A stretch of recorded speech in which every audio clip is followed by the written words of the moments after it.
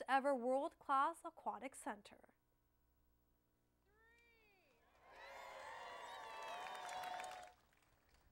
During a special grand opening ceremony, community members, city leaders, and athletes gathered to celebrate its grand opening.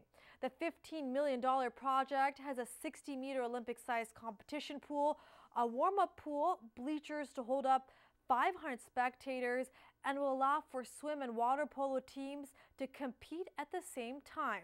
We got a first look at the aquatic center that is one of a kind. You know, it's real hard, as I've said, to have outstanding swimming programs when you don't have a facility for the kids.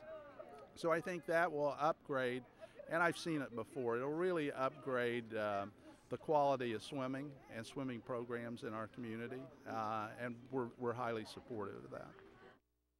And don't forget to tune into This Week in Torrance, where we'll take you to the grand opening and hear from coaches and athletes.